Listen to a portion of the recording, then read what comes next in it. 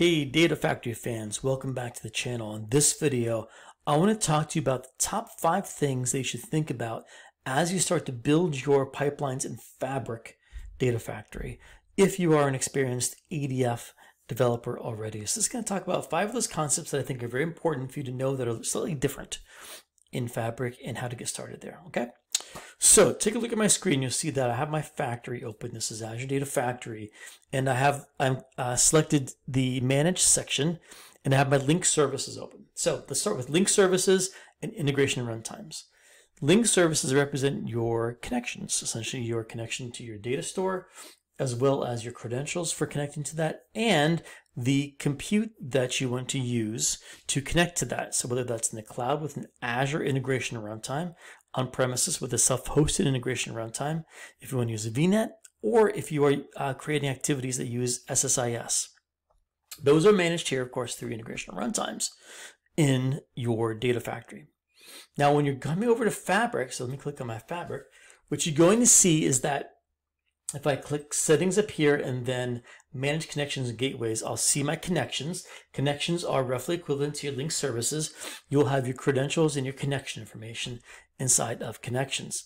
And then you have the on-premises data gateways, which is your self-hosted integration runtimes, just like you're managing those in integration runtimes or IRs inside of Data Factory, and your VNet data gateways. So if I select one of these connections and I click on settings, you will see that I can have the different types of what we think of as IRs or compute, just like you had in ADF. So this is cloud or the Azure IR. There's the virtual network and on-premises. So very, very similar. Now, in terms of something that's new inside of Fabric that you don't have in ADF, you also have this ability to set the user. So I can say manage user, and I can give permissions to others to use and to share my connection. Very powerful sharing capability within. All right, let's flip back to ADF for my next topic, which is going to be data sets. So I'm going to go back over here into the home of my factory, and I'll go into author. So here are my data sets inside of my factory. And data sets represents what is the shape of your data, what does your data look like, what is the schema, the fields, and so forth. When you're over here in Fabric now, that concept is not present. However, the properties that define your data sets are. And let me explain what I mean by that. I'm going to go into a pipeline, a very simplistic pipeline with a single copy activity. And let me pick one of my data sources. Here, I'll pick this one here. And if I go into the connection type for this, by the way, this is a Gen 2, ADLS Gen 2, you will see that the data set properties essentially are inline inside of that copy activity. So you'll set in the source and the destination. And notice destination is the name used in Fabric, not sync as an ADF. This is where you can set your data set properties, and you can parameterize these just like you can inside of a data set. Although because there are no data sets, the idea of a data set parameter is not there in Fabric. So just keep in mind that those settings are all going to be inside your copy activity inside of Fabric versus a separate data set object that you have in ADF. All right, let's go back to ADF. I'll talk about the third topic, which is triggers. So back to manage, and you'll see the idea of triggers. Now within Data Factory, we have different kinds of triggers. We have schedule triggers, we have tumbling window, storage events, we have custom events. The name trigger is something that we're just now introducing into Fabric, but the same concepts are there as well. When you're in Fabric, you'll see that I have a schedule button up here. This is the wall clock scheduler like you have as a trigger type that's called the schedule inside of ADF. Very, very similar, but there's only currently today just a one-to-one, and it's in other words, you can only have one schedule for one pipeline, and you can't, the schedule is not a separate entity that can be managed outside of the pipeline, so you can't share that schedule definition with other pipelines. Now this is something that we're looking at within Fabric as a way to make it more flexible.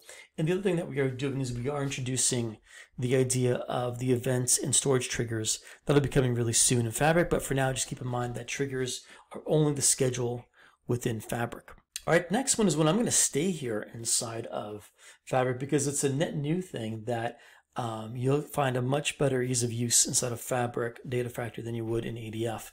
And that is, if I click here on this, the add activity, so I can see the toolbox, I can set email and Teams as activities natively inside of Fabric Data Factory without needing to have to use a web activity or some kind of custom activity to do that. So these are all natively built within Fabric. So if you have pipelines today in ADF that are using logic apps or web activities to do that, you won't need to do that. You can just redo those as pipelines that use these native activities to call Teams or an email. The last area I'll cover today is monitoring. So back to Data Factory again, and you see that the monitoring is over here.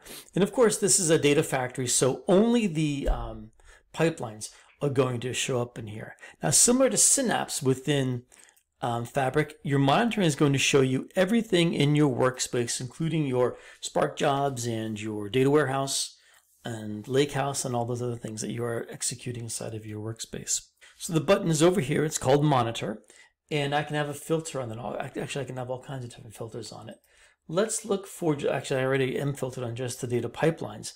What happens now is when you click on that, you will get to the detail, and this is where you're going to see the detailed monitoring. That monitoring hub is a shared capability within Fabric, so it's meant to provide a sort of level 1 look at what things are running or not running well within your workspace. Notebook, the pipeline itself, that is when you will see the detail monitoring that you've had within ADF in Data Factory, and then all the rest of the details are there that you can work with and you can add to your outputs inside of your monitoring, and you can do the export that we have in ADF there as well. All right, so hopefully that gives you a good set of 5 fundamentals to think about as you are migrating your development of pipelines from ADF into Fabric, and thanks for watching.